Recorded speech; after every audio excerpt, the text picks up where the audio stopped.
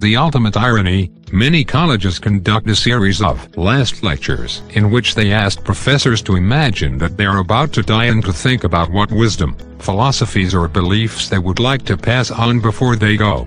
Randy Pausch's participation in Carnegie Mellon's series, renamed Journeys, represents the ultimate irony.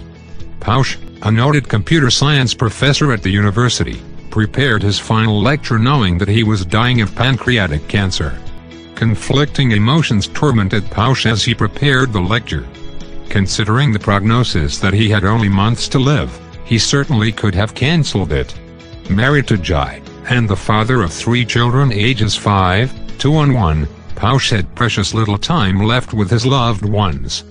They had recently moved from Pittsburgh, home of the university, to Virginia where Jai's family lives.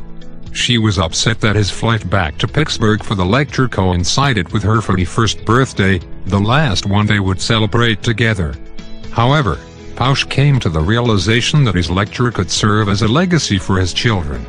He wanted them to understand what he stood for and who he was. With Jai's blessing, Pausch prepared a talk that focused on living a full, meaningful life and the importance of realizing your dreams.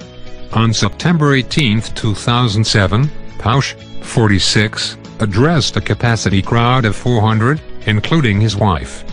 Pausch opened by quoting his father as saying, "If there is an elephant in the room, introduce it." So, that's what he did. He began by explaining his condition and his impending death. Click the link below for more information.